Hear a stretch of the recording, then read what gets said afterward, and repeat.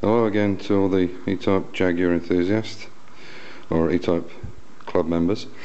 Okay, this is the engine when it was rebuilt, and this has been sitting here for about a year and a half, 2 years.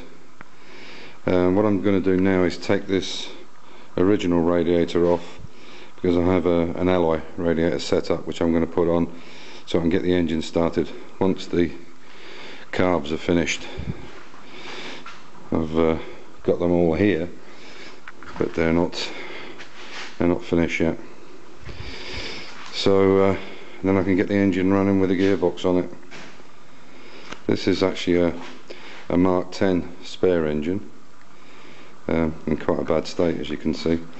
And a lot of people think that you can use this, because they're HD8 carburetors, you can use this onto the E-Type, and unfortunately you can't.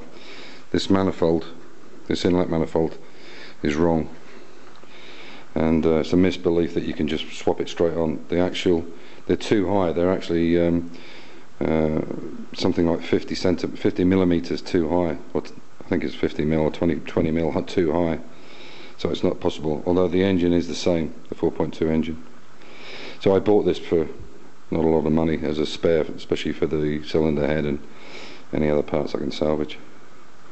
Okay, now what I'm going to do now, as I say, is put the alloy radiator on, and then I'll do another video when all the hoses, header, tank and everything's on and ready to run.